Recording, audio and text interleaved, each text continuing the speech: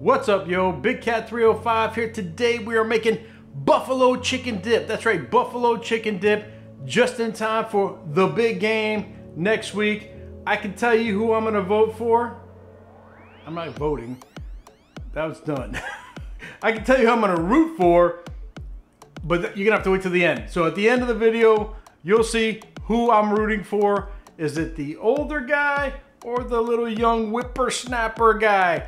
I'll let you know at the end. Stick around for that. If you are new to the channel, what we do here is we try to simplify the cooking process, make it easy and fun. Make sure you hit that subscribe button down below and ring that notification bell. If you're a current subscriber, thank you guys for all the support. We really do appreciate it. Keep hitting that thumbs up and commenting down below. Everybody, let's get cooking. All right, here we go. We are going to start off by making some ranch dressing from our Hidden Valley ranch dressing packets. Follow the instructions on the packets. I highly recommend this. You can buy the ranch in a bottle, or you can use the classic blue cheese. I don't want to hear an argument or debate. This is a preference in my opinion. I prefer ranch, and I really prefer this ranch dressing that you make with the packets. It is so much better than just the ranch you get in the bottle. So follow the instructions. Very simple. Couple ingredients: mayonnaise, milk, ranch packet. Mix, put it in the fridge, let it cool down, and it is awesome. All right, so that's that. Now we take a rotisserie chicken, which are super easy to find any grocery store, and you're just going to pull this apart and get all the meat off of there. Take off the skin. You don't want that for our buffalo chicken dip, but you do want the meat. So take off the skin, discard, and get all that juicy, beautiful meat you can get out of there, and that's going to be the base for our chicken dip. All right, so we continue here.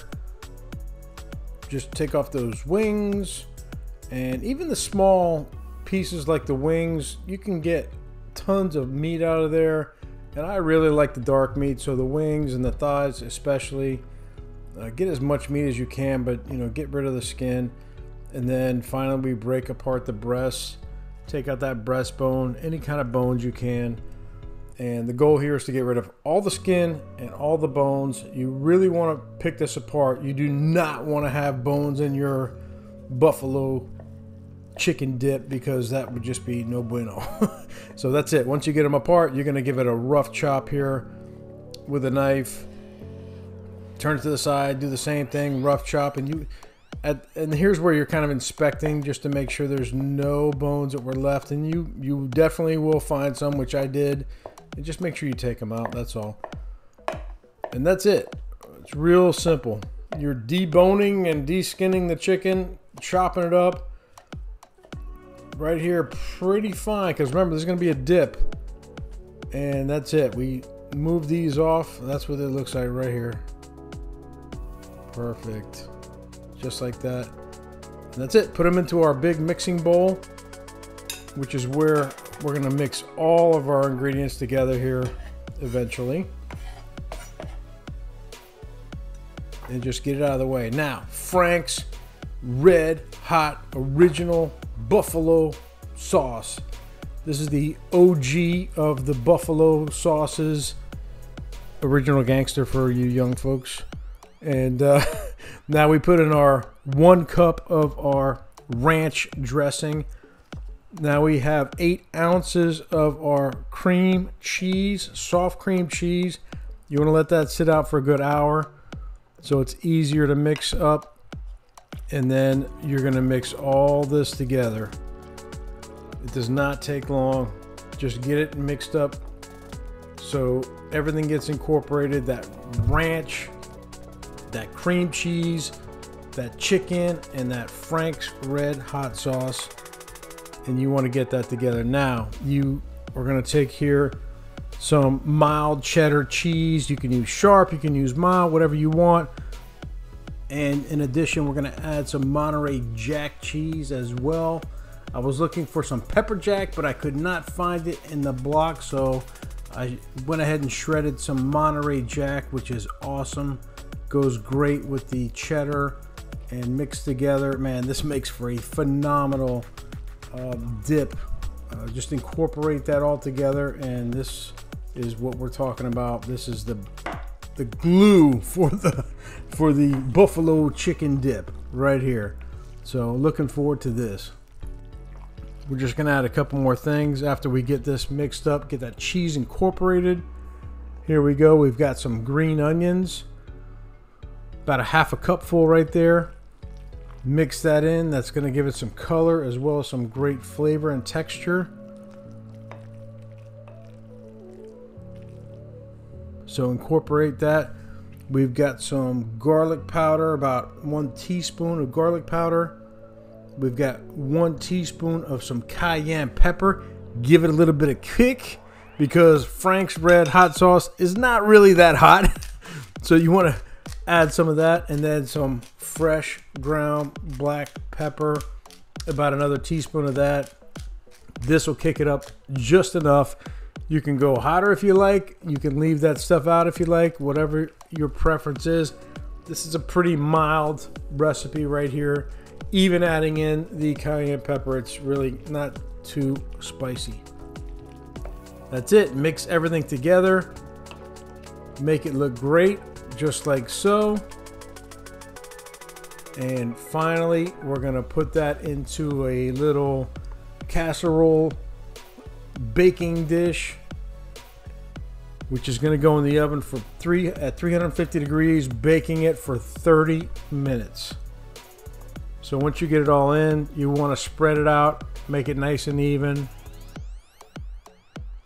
Just like that. Oh, that looks so good. Yeah, so spread it out, get it nice and even. Looking beautiful. And then we're gonna top it with a little bit more cheddar cheese and a little bit more Monterey Jack on top of that as well. This is gonna give it that presentation, because once we melt that cheese, oh my God, it's gonna brown up a little bit and it's gonna be absolutely phenomenal. So that's it. And then finally, some more green onions, a little more color on top, just for presentation.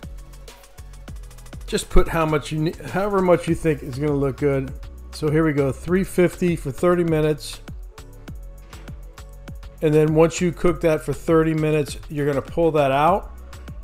Here's what it looks like. It's nice and melted, but we want to brown that a little bit. So here you want to put the oven on broil high and stick it back in for literally 3 to 5 minutes.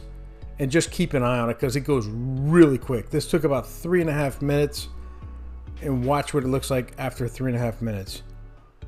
Absolutely amazing. It's nice and brown, bubbly, perfect. So this is our buffalo chicken dip. Let's go check it out. Hoo-wee! Look at this buffalo chicken dip. Oh my goodness. The big game coming up very soon. I'll tell you right now who I'm voting for. The older guy. There's no question I'm voting for the older guy, and you know who I'm talking about. So yeah, we need to show those little whippersnappers who's the best. So we're going to do that next week. So looking forward to that. But first, we're gonna dip into this buffalo chicken dip, and we are going to give you a quick close-up. Here we go.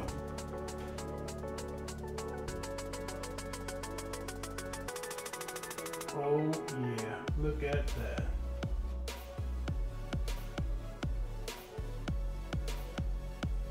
All right, this thing is looking absolutely amazing. I am ready to dig in, so let's give it a taste test. I've been waiting for this for a while. So I'm gonna use a spoon to just kind of dig it out a little bit, because oh my goodness, this is just too rich. Look at this. Here we go.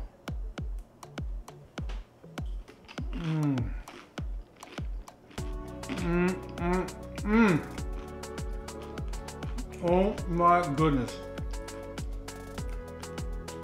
That is ridiculous. That is so good. Give me another big old chip here, because we're gonna go for number 2. Look at that.